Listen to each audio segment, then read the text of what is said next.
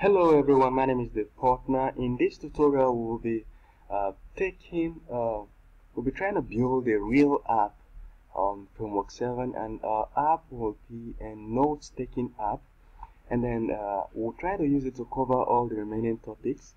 If at the end of building our note-taking application and we still haven't covered all the topics, something we can do simply is to try to improve the features in our note-taking app. That is, make sure that we have stuff like geolocation. Maybe when someone is actually jotting down something on their phone, it will tag the location. So next time they are reading what they wrote, they will see, they can view a map, of where they actually did it. So stuff like that, we could add so many other features if we are not able to finish the whole topics after building this app. Alright, I believe most people learn better when they are following an app, and I have created a new folder in my WAM server, and that folder is called Note7. Just the way we did the other time, used PhoneGap software to create Note7 and then imported, I named it Note7, then we imported Framework7 into it, and everything is okay. So far, if you notice the size of your app, you'll see that it is mine is 12 megabytes. It's because of this folder that PhoneGap added. This folder, not this folder, this folder, platforms. PhoneGap added this folder, and it's making it very huge. So what I usually do is, when I want to upload to PhoneGap and convert it to an app, these are the only two folders I take along with me to convert it to an app, or maximum of this, assuming I had some plugins.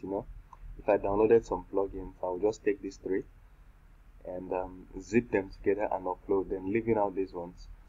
So depending on what you're good at, and then I've taught before how to upload it. Just go to my channel on YouTube.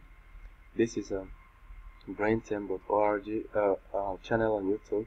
If you want to come to this channel, you visit brain10.org, youtube.com/c/brain10.org, and when you arrive, you look for a particular tutorial called Ratchet. Ratchet is just like Framework7. I've taught it before. Look at it. Then when you click on it, it will open. Let us try to open the Ratchet tutorial. When it opens, you just go for the last tutorial there. With Ratchet, converting app to Android, iOS. You just see how to upload your app and convert it to an Android and iOS. Alright, just how to upload and use the PhoneGap. So that's having been settled, let's try and view our app. Remember, I told you our app is just for jotting stuff and taking notes. I visited the Note7, and then you click on www directory, and this is the app. And what we can do is to minimize it. So remember how we roll when we minimize it. You right click and inspect elements, and when the inspect element shows up, you make sure that this button is selected. Mine is selected, that's why it's blue. So you make sure yours is selected, and there you have our app. And if we reload, we have other cool stuff. And one thing we can do about our app is to make sure that this guy goes to the bottom. And you remember how we do that? We just go to the toolbar. That's the toolbar. So we can add a class called toolbar bottom. We've done that before. And when we view, reload, it comes to the bottom. I just want to take this opportunity to tell you that, hey, this is just the basic Framework7 layout. If you don't understand what is happening here in this layout, this is the body, and I just hijacked a basic layout from the Framework7.io web page, from their layouts web page. I just copied this sample, but then I've taught you before that this is views and this is view, and everything is inside view, and this is pages. Everything is inside pages. Then this is a page inside pages, one of the page. Then we have the top navigation bar, the never alert. Then we have the bottom navigation bar. Then we have the page contents. In Framework 7, this guy should always be at the top. Although it's a bottom navigation bar, a bottom toolbar, it should always be at the top. Alright, that having been settled, let's look at something very interesting. Theming. How do we change colors of stuff and make stuff look cool? Look at, we have an extra CSS file here that is just for theming alone. So let's change the color of stuff and make it beautiful. To do that, you come to the containing element. Since we want to change the color of everything, what we'll do is we just this is how to change the color. You just declare a class and then write theme, then give the color red. There are so many colors we could use, but first of all, let's confirm that this is working. If we ever have any problem, it's because this was not linked properly. That is if we have a problem. So we'll go and refresh, and nothing happened. So remember what I told you. Once you have an error like that, you inspect element. Then on your inspect element, you go to console to see what really happened. We have two errors. Cordova.js. I told you this one will always be here. It will be inserted when we upload. But then we have it's telling us that this guy is missing, and there's an error. It's not reading this guy well. Like I told you, this is the guy here.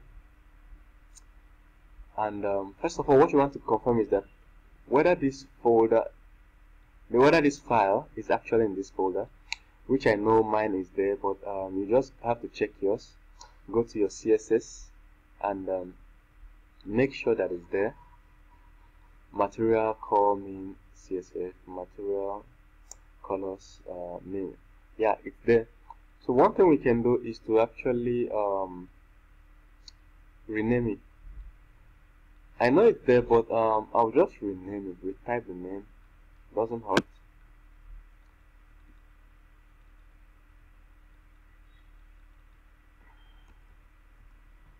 Material colors. It's just the same thing. I just retyped it. So let's check if okay. If you observe and if you have sharp eyes like me, you would have discovered something. That here we have there is a missing quotation sign. Yours may not have this problem actually. If it doesn't have it, just keep it. So just go back and refresh, and we have our red. So our app is now red in color. This one is not CSS or anything. Our links are now red. Everything is now smartly turned to red. We have other cool colors, and we have green. We have green. It's called theming. We are theming it to green. So we go and refresh, and refresh, and what do we have? We have green. So many cool colors, and I'll just show you a list of all the colors you could do. We have red, we have pink, purple. I know if you're a lady taking this, many ladies like purple. So at the end of this tutorial, I want you to make add comments and in the comment box and choose what your best color is. So purple and stuff. So this is the full list. We have cyan, indigo, blue, light blue, lime, yellow, amber, or rose, orange, whatever. So this is what all you can do, all the colors, and these guys here are just the color codes of what constitutes the colors. You don't really need them. So what if we wanted to change only the bottom navigation to be a certain color? So I'll go to toolbar and say theme. So just select any theme, let's say theme blue gray, and we refresh. So as you can see, it's in blue gray. Very cool. So that's just how to get this thing done. The color thing is very easy. So in the next tutorial, we'll be doing other cool stuff. And like I told you, this tutorial will not be fun if it's not cool. So that's why we are building a real app. And you know, we'll go into lists in the next tutorial and continue from there. So thank you very much. See you in the next tutorial.